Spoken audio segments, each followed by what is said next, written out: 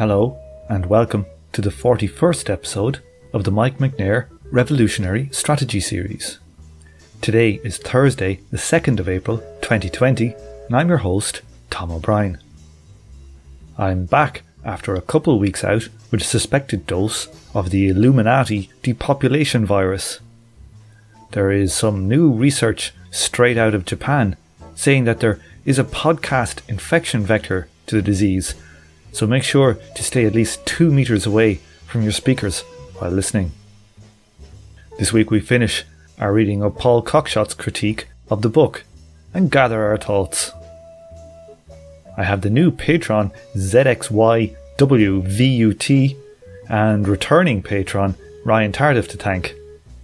I've fallen behind in my output due to the illness, but I've been putting this time to some very good use, doing a lot of hardcore research and reading for future interviews I'm planning. Unfortunately, I've also had to reschedule a wrap-up interview with Mike McNair due to technical difficulties, so stay tuned for that. We may even need to reconvene the panel to respond to Mike at a future date. But barring that, this here episode is the end of the line. I've a question for us all, right? You can't read Capital and not know Marx was a classicist. Yes, yeah. Like Aristotle's in those footnotes all over the place. All over the place. Yeah, he'll just drop Greek into the main text. Yeah, he talks about Aristotle, how the reason why he couldn't deduce value properly, socionestalary time because it was a slave society, blah, blah, blah. He talks about it all over the place, right? But, for example, does Marx ever talk about republic versus Athenian democracy? No. Surely he's got to be talking about it somewhere.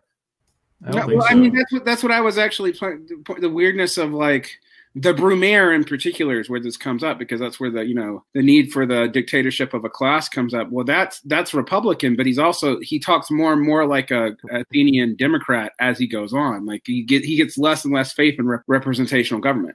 Like that's explicit, but he doesn't pull it back to the classical roots. It's also like how like Marxist materialism's like actually kind of idiosyncratic because it's Hegelian Epicurean, modern, and it's a non-utilitarian form of consequentialism. With explain that gobbledygook. Explain all that gobbledygook. Well, I mean, like his materialism is formal in that, and I mean that it's formal. Like he believes in material forms. Like forms are material things, and that goes back to Epicureanism. And that's what he was writing his PhD, thesis that he didn't finish and abandoned, was a Hegelian reading of Epicureanism. I mean, Marx does come out of like the German idealist tradition explicitly, but like he was in the classicist wing of it, and that informs a lot of his ideas. It also is like why he didn't take part of it's capital development. Part that's why he didn't take non-European ideas that seriously till later. Like it wasn't until like way after 1848 where he starts like recanting like the progressive nature of imperialism and stuff. Are you trying to say that he's a materialist that believes in the power of ghosts, basically? Like not literal ghosts, but corporate collective entities. He believes in collective entities, he believes in formations, he believes like it's a completely different set of assumptions. Yeah, it's an emergentist paradigm, you might say. Right. And that comes out of Epicureanism. Like that's a different materialist tradition than like the analytic one that most of us have. Yeah, one neuron, one vote. Right. Yeah, exactly. They're both atomic, but that's like really it that they share. And there's all these kinds of assumptions running through Marx, but they're you have to really know your shit to know this. This is why I'm always like a little skeptical of the people like anybody can pick Marx up and get it all. I'm like, no, you can't. Like you really can't. It can be a groovy read, and you can you can reflect on a lot of stuff. But I don't know, just like reading anything from like a million bajillion years ago, there's a lot of context to unpack. That's all kind of cool and groovy and potentially creative, unless you have someone that's trying to shape it towards some kind of weird philosophical life view that'll take away your agency. Right. Which by the way, this is prime fodder for. But to bring it back, like, no, Marx doesn't. I don't think Marx. I shouldn't say that he doesn't. There might be some. Whenever I say like Marx doesn't do something, someone's going to find a letter on the back of a napkin somewhere where like he does. Please send that to us. I do want to see that napkin. But as far as I know, he doesn't talk about that distinction very much. Although he knew it for sure. It was like the basic fucking distinction between Athenian and Republican Roman. But the thing is about Republican Roman as the Roman model of democracy is interesting, right? Because it's a precursor to Bonapartism in that the more democratic it gets, the more it really does follow the Aristotelian model. Like the more popular support a single individual has, the more likely they are to be a dictator. That's just true in the Roman model. Like Caesar had popular support. It wasn't just Stalinists who make that, Stalinist Bonapartists like Michael Parenti who make that argument. It's kind of I really love that he wrote a book about defending Caesar. I kind of love that. It's really good. I've seen his talk on it. It was fucking brilliant. Oh my god. I gotta read that just for bong reps. I highlighted one sentence here where he goes on about the wisdom of crowds. Like, I quote him here: "There's wisdom in crowds, for the collective will contain people with many different skills and experiences." That's not why the wisdom of crowd works. Like, the wisdom of crowds is really good for certain things, like, say, estimating the weight of a cow. They're actually really accurate at that. But like, that's because people have a concept of weight and volume and they know it. But when you're talking about something where they don't have any experience of, there isn't a wisdom in the crowd. Maybe the average person can get a crash course on something and make the right decision better than professionalized, special class can. That's true, but the wisdom of crowds actually does have, like, when people talk about it, they miss it as blind spot is two things: either something you're completely unfamiliar with or something you're culturally motivated to not consider. Those two things, the wisdom of crowds do not play in at all. In fact, it cuts in the opposite direction. And hopefully everybody gets taught really well. Except the engineers. We gotta keep them suppressed. We got to keep them specialists. Yeah, dumbed down in chemical physics. You'll see some fella over in the corner drooling. You go, "Oh, who's that?" He goes, "That's the chemical physicist." Oh my god! You leave our precious sweet Spetsy alone. Sorry, Puya. I'm going in on you tonight. In the future, everybody will be the guy drooling in the corner. Yeah, probably. Oh. I've got a question for the panel. Are we all sortitionists? Yeah. I kind of am, but I don't know that. I actually am not totally sure we get out of some kind of representational government for the reasons of respecting human difference. But I am still like, but we should probably just let it be chosen randomly by lot. But I mean, you can. I mean, there's plenty. You can still advocate for it. Like, you can have a party and that advocates for. Even in the U.S., like, most people there care about the minority rights. To a degree, I think that's true. I think there's deeper questions when maybe it comes to like Native Americans and stuff like that. At that, probably maybe sortition isn't going to produce the best results right now, to be honest. Are we saying that as communists that we don't have any constitution? Good one. Are we still constitutionalists? Do we believe in a socialist constitution? I used to think I did. I don't know. This is a deep problem here, is that we have, small democratic experiments, big kind of bourgeois republics, and we have kind of stuff that didn't work very democratically that was called republics, like North Korea. And that's the body of stuff that we're working with. This is where Kautskyism, and even, Martov, the Soviet internal opposition that ended up loyal to the Reds. But before the October Revolution was like, no, we don't need to overthrow constitutional government. What else are we going to fucking do? There's a whole Marxist tradition that's like, oh, no, don't overthrow the Constitution. I mean, yeah, let's get a Constitution, but no, don't overthrow it. Maybe we can amend it and work with it. Marx said stuff about this, right? Yeah. No, don't overthrow it for, direct democracy. Because what if direct democracy doesn't work? Then what will happen? You'll probably get something worse than constitutional government. So however we feel about the Kautskyist tradition that ends up being like, fuck Soviets, fuck direct democracy, fine. Just go to the fucking parliament for the rest of my life. Like, however dismal those horizons are, do we have a better answer here? Like, what is our response? But like, why is it not possible to combine forms, as in constitutional sortition, whereby you can decide on stuff, but you've got constitutional norms, and if people object, they can bring it to a constitutional referendum or something like that. Surely it's easy to combine these forms. I'm not saying it's not. It's just that, you know, I don't see proposals for this. The degree that I see proposals for it, maybe from like the CPUSA or something. I mean, it doesn't look all that great. Like, or maybe even if the policies on paper were fine, like, I don't know. It doesn't seem to like take into account how all this radical bong rip, extreme democracy and radical critique, like how do we incorporate that into this? Like participatory economics is like something that tries to do this with the economy, and everyone makes fun of it because it sounds like hell, right? But it really does. Like, it's like if my entire life was fucking faculty meetings, that's what that would be. Like, you have to read that stuff with maybe, I don't know. Well, think of that as like a thought experiment. Like, okay, now that we've reflected on that, like, what do we don't like about it? And then, okay, fine, that's a dumb proposal. What's a better proposal? Okay, so like even Cockshott basically advocates some kind of constitutional form and towards a new socialism, right? He has different deliberative bodies and different branches of government that would be given some kind of constitutional legitimacy. Doesn't get too far into the constitutionalism, but I do not see how his scheme could work without it. Yeah, I mean, I the thing is, we all kind of need that sort of formal limitation to hold things down. Otherwise, we don't have, like, how do you centrally plan without a deliberative body? Yeah, no, I mean, so from what I remember, Let's go for Bodega. Maybe that's what we need to do. Is just right. You could just have a computer do it. I'm pretty sure. Bleep bloop. Problem solved. Fixed. Bleep bloop. Yeah. Yeah, right. Oh my god.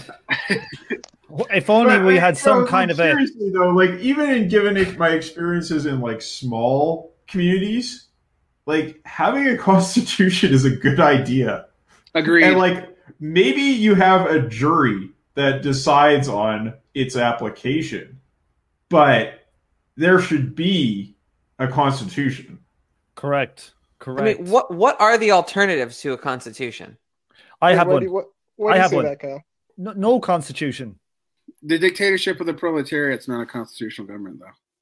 You can make a constitution of it. You can just say, fuck you, bourgeoisie, you're not getting a vote. Everybody else does. The start of the Soviet constitution's like, yeah, we killed those bourgeoisie, didn't we? Well, I mean, we're laughing about this, but again, that opposition leader Martov, after the October Revolution, look, he was in favor of keeping, you know, the old constitutional government, but especially because, you know, he's Jewish, and you know, this is during the Russian Civil War, where the White Army becomes like Tsarist Black Hundreds. So he's like, okay, I'm siding with the Reds. The other fucking Mensheviks who side with the blacks, which is the whites, which is crazy. I mean, honestly, you know, it seemed like a great deal more of the Mensheviks. This is a vast majority of the Mensheviks were, you know, as where Martov was, and I think it was, you know, driven by his social being as a Jew, and you know, like.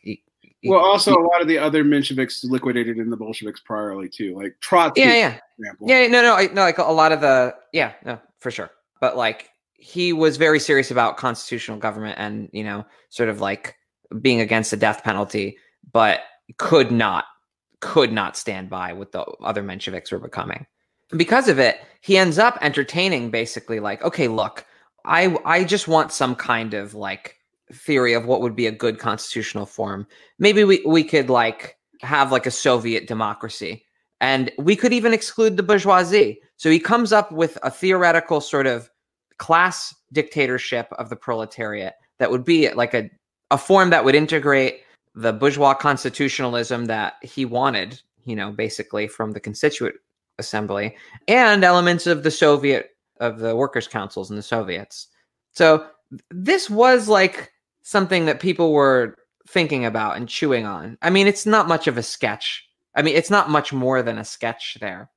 But like when I get through McNair, it doesn't really lead me to Kautsky. It leads to that moment in Martov to me, where someone is like, okay, I see like why that went like it did, but that direct democratic experiment doesn't work by itself. What do you take from this? How do you, with all these lessons, do we have anything positive to say? So you're trying to stop me from becoming Kami Sulla, is what you're saying. Could you unpack that a little bit? So, I just like seize control. Like I just like become dictatorship, and then like we get rid of all my enemies, and then all the enemies of the people, and then I retire to my farm and like let society restart again after we've eradicated everyone, and then you can figure out if there's a fucking constitution. So you're trying to talk me out of that, right? Yeah, more or less. I mean, Well, we haven't talked about Tom. Tom still got his plane ticket, but maybe you convinced me. I don't know. I mean, I actually do like. What I like in McNair is the idea of like socialist constitutionalism and what would that look like. So, what is an international republic like? How do you balance democracy? But I do actually think sortition does fix some of the problems that I do have with party dominance in McNair, and I think that's a real problem. I don't think McNair really addresses it. We should read some of the stuff on sortition that's in here. You know what I mean? Like, because, and the stuff about Aristotle. I don't know. Do we think that's worth it? Would that just hold us up? Like, well, I think this is going to come up again when we talk about the Brumaire. I don't know. But nobody says it clearer than Cockshott, honestly. With all the things slagging him off for being a Stalinist that might be using extreme democracy arguments for duplicitous reasons or something. I actually just haven't found a better version. No, I'm going to give Cockshott the benefit of the doubt, and I believe that he does seem to think that like that he's a Stalinist, but like he actually does seem to like some kind of democratic apparatus because he thought that's a problem. Yeah. He does think that's a problem in Stalinism. He just like doesn't want to critique all the other parts of Stalinism. No, yeah, I know. I don't actually think he's duplicitous about this. I just think it's sort of built into the thought. Sorry, there is some more stuff here that he talks about, which I kind of, made me think. He talks about abstention as opposed to not going into government, where he's talking about being MPs. You would have to constantly challenge the legitimacy of an elected parliament. Your victorious candidates would have to follow the example of Irish Republicans in refusing to attend and thus add legitimacy to the elected parliament. You might consider the Irish Republican policy of combining legal with the legal struggle. But it is interesting, like, if you had a large movement and you won, 20%, 50%, 40% of the vote, and you didn't send any of them into parliament, that could also delegitimize the bourgeois state in a way. That's what the Irish Republicans are doing. Like, half of the MPs in Northern Ireland, they don't sit. And they haven't done for 30 years, 40 years. So all those seats that would actually make maybe a left majority in Britain, they haven't done anything. Like, there would literally probably be a left majority in Britain now if you had the Irish Republicans in the parliament, like the Scottish Nationalists. I think that's an interesting idea for a related strategy. Yeah, and it brings to mind, what if not for elections in this government, then what is a party for? Which isn't necessarily a deflationary argument. The Irish Republican Party. Look, I mean, it might be for armed struggle. Okay, like that's what some of the Irish Republican stuff is about behind the scenes. That's part of what Cockshotts not anymore. About. Not anymore. But they still don't sit. Yeah, they still don't sit. Even though like it would fix some problems right now if they did. I mean, there are costs to that strategy. No. There are, and I guess what I'm bringing up is that there are historical reasons why Irish republicanism could form political parties and not participate, was because they had other political activities in mind. And most Leninism, as parties of activists, it's not just parties of activists in this abstracted McNair sense. They were combat organizations, right? And that's that was the animating principle. And that's not your animating principle anymore. And you're able to maintain an abstentionist sort of policy for a party, which, I don't know, where else is there something like that? A big political formation that has, a party structure that isn't doing armed struggle and isn't doing just, party politics. And there are the only other example I can think of is temporal. It's not strategic like like the Irish, and that is like when the leftists and liberals in the Iranian parliament abstained. But that ended up being strategically kind of a big damn mistake. So but that's like tactical. Those are tactical abstentions. It's very rare that you get a strategy of not just organizational independence, but abstention. Like this, it's kind of like a pure left com strategy in a way of we're going to maintain party structure. We're not like going to pop off the rev right now, chief. And we're actually even going to participate in elections, then just not sit. Yeah, we're going to do like civil disobedience using your party structure because it's not, or using your electoral structure because it's not fair, because it's not really democratic. We want to demonstrate this in meaningful political action. Like you just don't really see this. That is a sui generis thing, as far as I can tell, and it's an example to learn from. But it's there for a historical reason, I guess. Yeah, the only parties that I can think of would do it are armed parties. Ex-armed parties. Yeah, ex-armed parties, and they started it when they were still armed. So, can we read these bits here? I think Cockshotts certainly goes more towards the social than McNair ever does in the book, in these paragraphs. Let's have a read of some of this. You should be demanding a constitutional convention drawn by lot from the population to redefine the state structure. You should be educating party members in the goals of revolutionary democracy, so that if such bodies drawn by lot come into existence, then any party members who randomly find themselves allotted can come to play a leading role in the citizens' jury. The party members would have to be prepared to argue intransigently in a constitutional convention for the most radical and egalitarian structures. You would have to be prepared at time of major crisis or political scandal for the people themselves to take the initiative in forming such a convention drawn by lot. I think all that's good. It goes on, which is, I think, something that McNair doesn't say too much about. You have to argue in the trade unions movement that only by raising labour's goals above the economic to the political could labour be free. Yeah? Something McNair doesn't talk about. He goes further. That's bringing the economic to the political. And here he goes to the social. Within the labour movement, you would have to be arguing for the abolition of the wages system in concrete, practical terms, explaining the relatively simple steps, that a democratic assembly could take to achieve these goals. The struggle over wages and conditions is not enough to abolish the wage system. We must first win the battle of democracy. I think this emphasis on the economic that he puts here is very missing from McNair's. Agreed. Totally agreed. I mean, hallelujah, amen. I mean, I hated the fact that I was so pissed off at this essay in the first half. In the second half, I was like singing Shaft Blass's praises, like hallelujah, Shaft Blass. Like,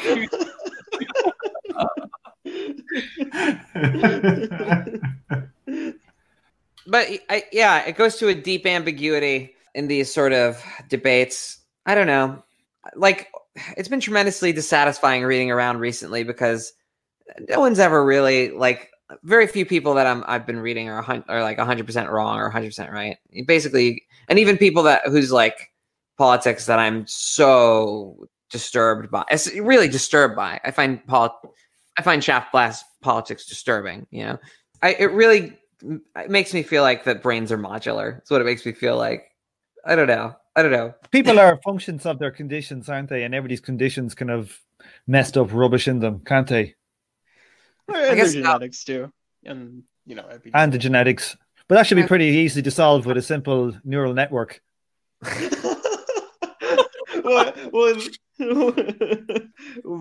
also there's like the epigenetics of your parents too. That's true. So I mean, yeah, it's like the function of your parents' conditions and your parents' heritability and the genetics. Heritability is more useful to talk about it because not even just epigenetics, like general heritability, because a lot of social stuff is passed down. I think Lamb says that. Yeah. Did you read that book, Derek? I right now I'm reading like 5 books at a time, very slowly. Is that one of them? Yeah, it is. Yeah, Jablonka and Lamb, Evolution in 4 Dimensions. I'm reading Evolution in 4 Dimensions. I'm reading a bunch of histories of 1848. Like, I'm really digging down into that. When I was reading Jablonka and Lamb, I was like, I only read the genetics and the epigenetics part because I'm like, what? This is like not physical.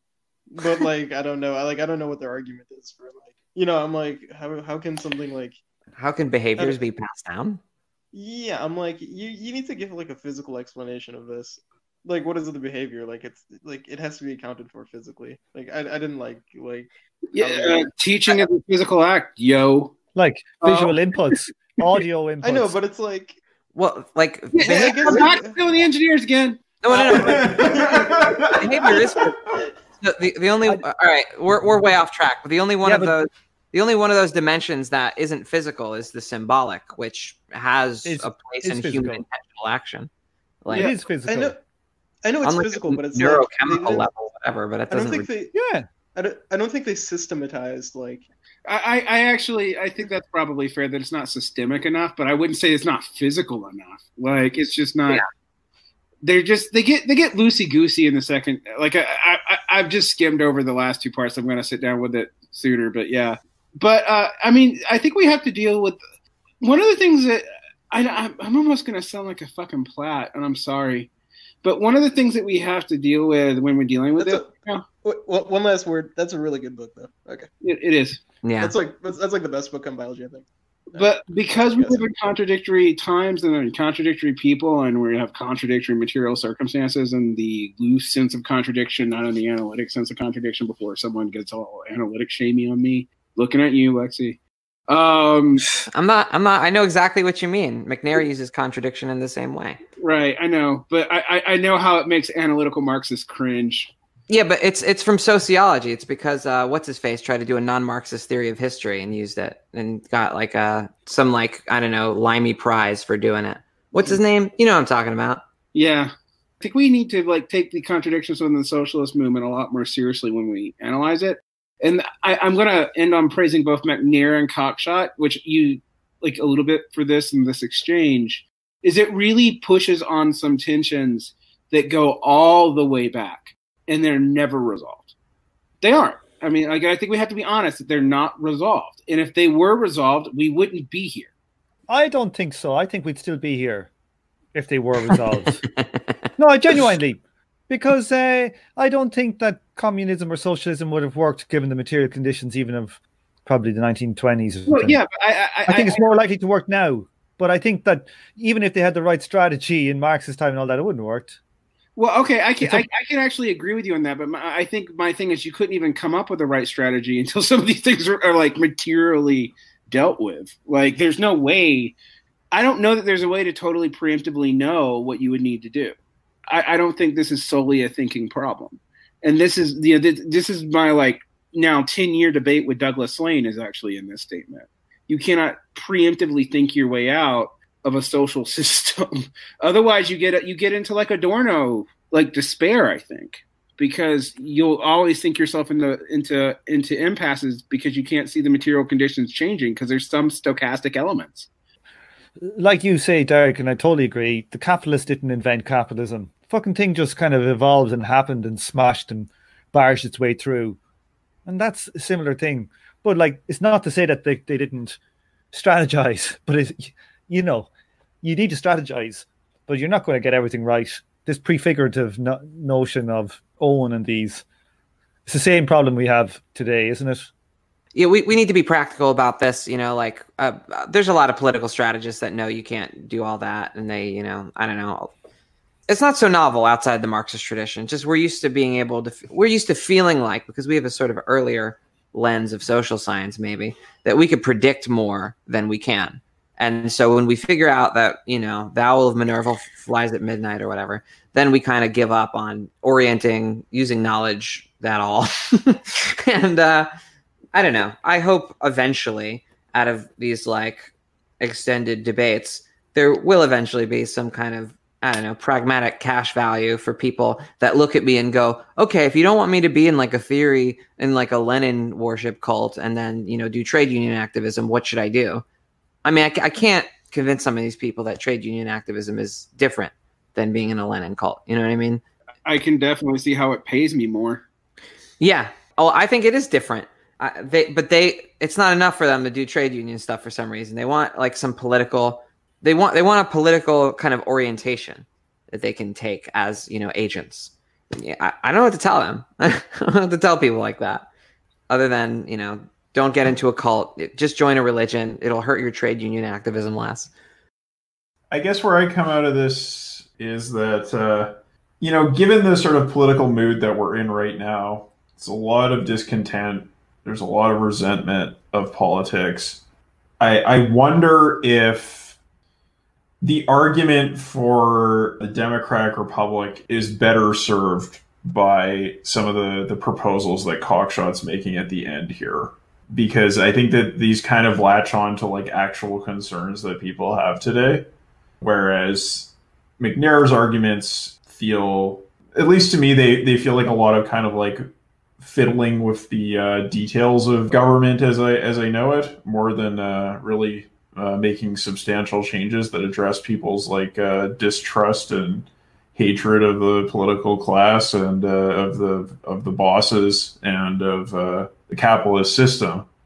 So I kind of wonder if, like, taking up some of these proposals, we might have something that would be a little bit more usable in these circumstances today than what we got at the end of McNair. I think the main issue for me would be saying, okay, like Cockshott has these kind of like strategies and proposals. Those are great. Could we maybe link those up with some of the strategic concerns that McNair brings up about like continental blocks and that sort of thing? I guess I find this like, oh yeah, I could go talk to people about this and they'd think it would be pretty weird, but I don't think like, so you look at something like XR and like they have like a sortition orientation, right? That seems to be like the part of their program that's receiving the least attention. But there have been examples of sortition being used like in the last 20 years to decide sort of issues of public importance. And I mean, I think it could enter the political discussion. You're talking about Extinction Rebellion. It has a sortition part of its proposal. I've never heard of that. Yeah. It wants to do I don't know if they still have this position, but when they started out, they wanted to create a sortition-based body in order to make recommendations to Parliament about what needed to be done, and then just like use the weight of moral authority to push Parliament to do them. So, I feel like this stuff could kind of be in the conversation and might actually have some purchase with people given the sort of like anti-political sentiments that we have today. I just don't know if the way that XR is presenting it is really going to be the most constructive. So this is our official wrap-up. Final thoughts on the whole McNair series, because this is the last of this series. We're going to be starting soon enough one on the 18th Brumaire. How do people feel about the whole experience of going through this? It was a long 4 episodes. A long march through revolutionary strategy. I started off, trying to figure out, kind of why the McNairist thing got so weird, but I didn't know how weird things were going to get, basically. And I don't know. This was pretty eye-opening. Like, I'd like to think I've learned something, but I think I just need to like chew on it a bunch, basically. Ultimately, yeah, I feel like I've raised more questions than I have answered, even though there's a useful analytic at work here. I feel like I need to go back through history a lot more than I was going to before and look at the genealogies of these things, but also look at all these things that we're missing and these sub-movements that didn't happen. Not because I think they're going to contain the answers, but sometimes they bring up more interesting questions. You think of Martov, you think of a lot of American movements that we've just forgotten about. Like, we just pretend that there was no left in America before, like, the the SPA and stuff like that. And that's just not true. So I think this was really eye-opening to me to go back through for my 3rd time. But even though I think I became much more hostile to it through the process of engaging with it than I even expected. I knew I was going to be skeptical, but like towards the end, I was like, fucking McNair. But I really appreciate the book. I think a lot of people, that might have seen my engagement with this book might have, I guess, thought of me as a straightforward McNairist. And I think I, would sometimes read him in an autonomous way that maybe he doesn't even mean. I basically think that he's like a really interesting foil for whatever's coming next. Like, we're probably better off for having like engaged with this stuff. Like, I think we are. But as for like how much I can advocate this, it's highly qualified because of what it's missing. What Cockshott says about it in the beginning is apt. It's a big step forward from let's just join up with the Democrats. or let's not do anything at all. But as far as like taking the conversation much further than that, you have to get more complicated than this. Puya. Yeah, I think it's okay. I thought the book was all right. I think he has good politics, but sometimes I wish, like, some of the stuff he says is like, you want a little more. There you go. That's Puya. The word probably a few more times. Yeah, need material. And what other words would I like to see more? Concrete material conditions, economic development, labor, prices, social. That's a good one. Equalization, falling rate of profit. Well, I must say I really enjoyed doing it. I think we learned a goddamn lot reading it. I think there's definitely large portions of his strategy we all agree with and take away. We probably feel that it's not enough, but hopefully with the different reading group series together, we'll start forming some kind of something or other. What do people think? Is there a synthesis? So I guess like my general thoughts about revolutionary strategy are, so I came to this book feeling a lot of disillusionment with social democratic politics in Canada and especially in Alberta, and the situation in Alberta just seems to get worse and worse. And I guess like where I stand on this point or on this book is that like, again, yeah, it's that kind of cart before the horse problem, right? Like, I feel like I don't really understand the material and political situation in this province well enough to actually even begin to say what parts of this would be valid here. What parts of this could like I start to advocate in a useful way, as opposed to just saying like, here's the minimum program. This is like proven out by socialist history. Let's just stick with that. Like, I feel like that's just too doctrinaire. And I guess what it leaves me with is a desire to better understand my circumstances so that I can evaluate how I actually feel about its practicability. Yeah. I think this has been said multiple times, but it feels like it's kind of often an abstract zone of historical extrapolation and thought that often feels like it could be suggesting a new point of view on your circumstances, but it's really hard to say because it is, again, quite alien from, say, just your common discourse about social democratic politics today. There's a lot of reconciliation work that needs to be done there. Well, I must say that like the series has got a lot of positive feedback from listeners and patrons and stuff like that. So I think it's definitely been worthwhile. I thought that we're going to be going on to doing the Brumaire soon. And somebody just sent me a tweet about how Karl Marx's death was reported in one of the Irish newspapers in, what year was it? 1886? Anybody? Off the top, not sure. It was 83. 83. Here we go. Do you want to read? This is funny. The Avenir Liberal announces the death of Karl Marx, the chief of the International Society.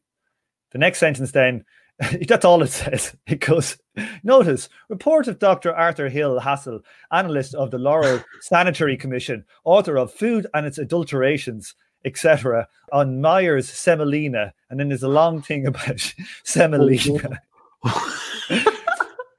They contain a very large percentage of nitrogenous matter, chiefly gluten, and are far more nutritious than any other food, such as arrowroot, tapioca, sago, corn flour, farinaceous food, ordinary wheat flour, or any of the cereals in use as food in this country. Signed, Arthur Hill Hassel, MD, Lunding.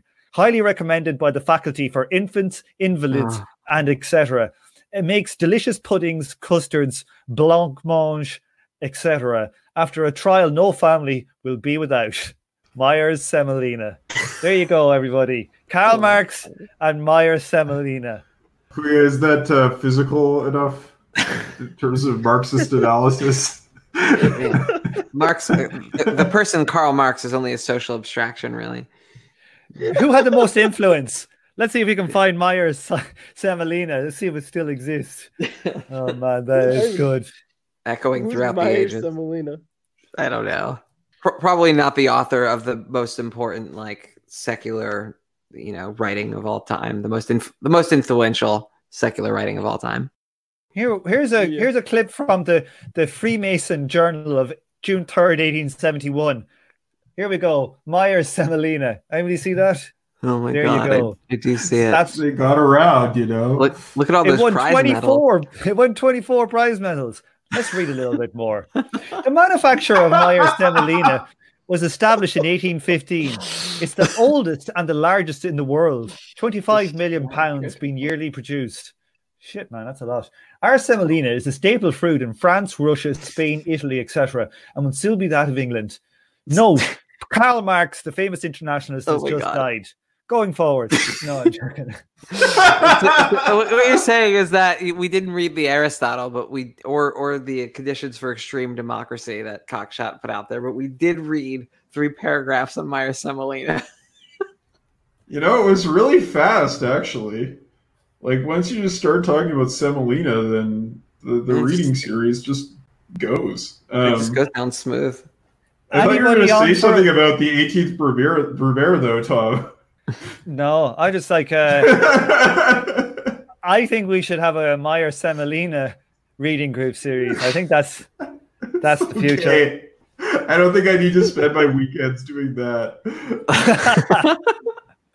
Kyle, I could be eating Myers Semolina instead of just talking about it. Praxis, baby.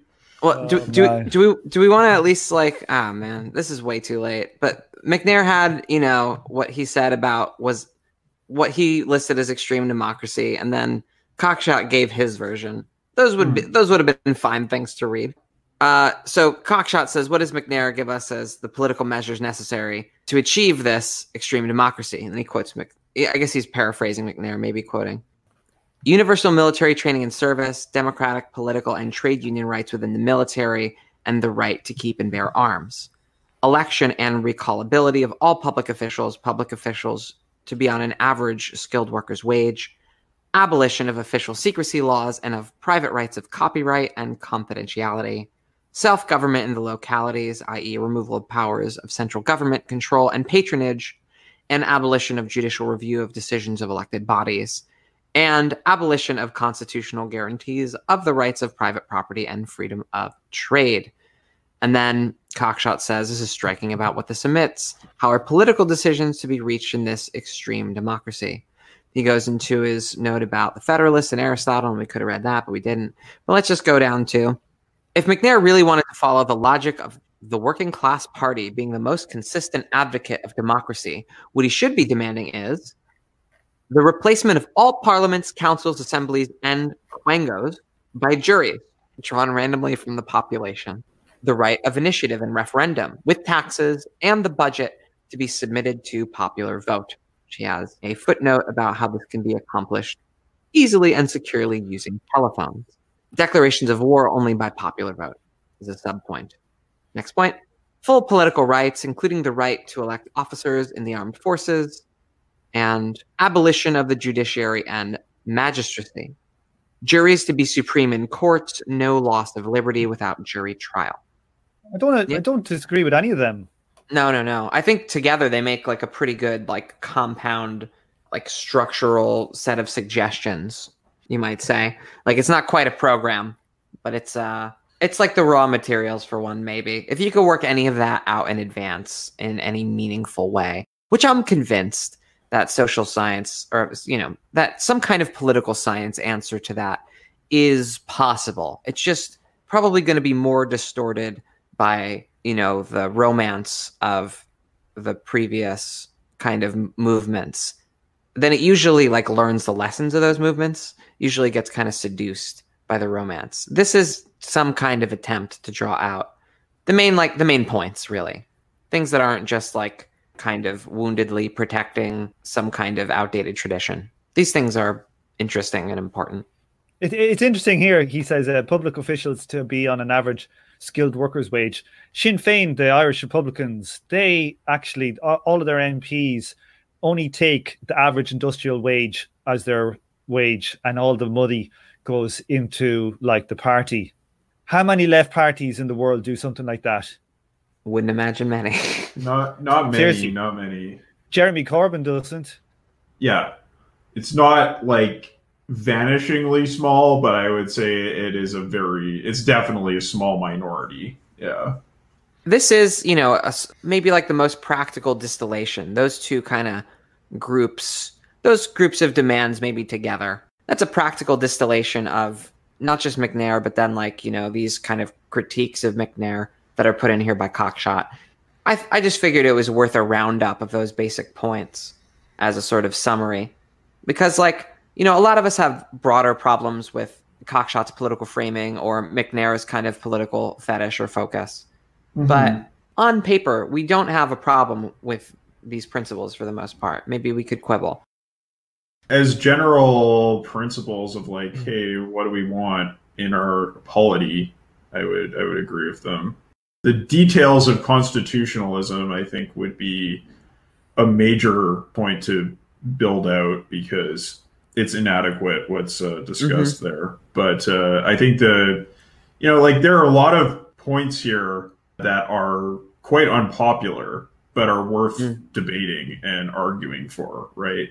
Universal military service with election of officers, like, well, it's pretty far outside of the realm of what's accepted. Abolition of copyright, pretty big.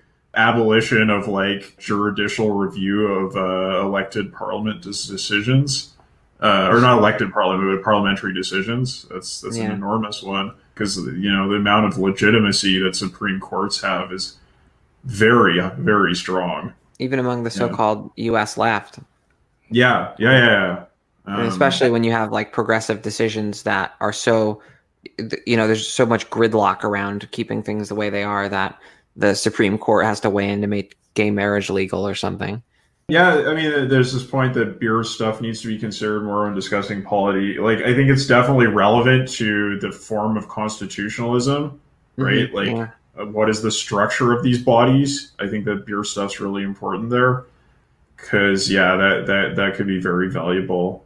I know, like, in Canada, like, you'd have a really hard time arguing against the Supreme Court on the left because a lot of the treaty process is going through the courts. It's not that the people are going to the courts because they love the courts, but it's that it allows an avenue of political struggle that has no representation in elected bodies at all. And these things were kind of set up as, bourgeois treaties, and mostly the nations are like, hey, you want to like follow through on these fucking contracts we signed, you goddamn hypocrites. Or even if there was no treaty signed and they're trying to figure out what one might be, Right. And so, stopping pipelines with court action, like that kind of stuff is real standard on the left. So, and like generally speaking, I guess, there's not a lot of legitimacy in elected legislative bodies. So you kind of have to do like a two-pronged approach to this of arguing against legislatures, but also arguing against undemocratic judicial rule over the polity, because like that's really kind of neoliberal point, right? But the point is, this is crucial feedback, Mike. I want to see like a more robust and kind of like systematic version of this theory, because I think it was one of like the better things that I read, like that was trying to defend even the very basics or recover anything, the basics of the Marxist, political tradition or whatever.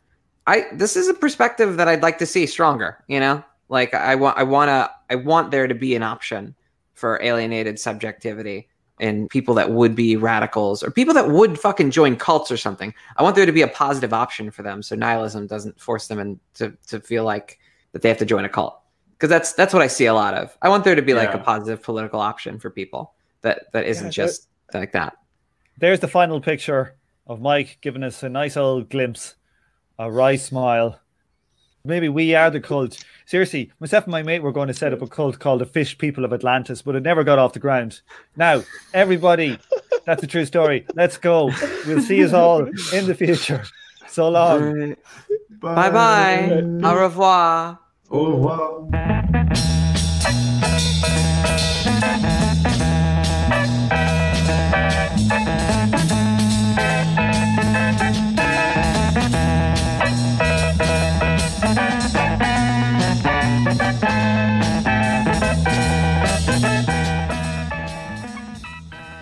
On this episode, you heard the theme tune, The Order of the Pharaonic Jesters, and The Night of the Purple Moon by Sun Ra and his orchestra.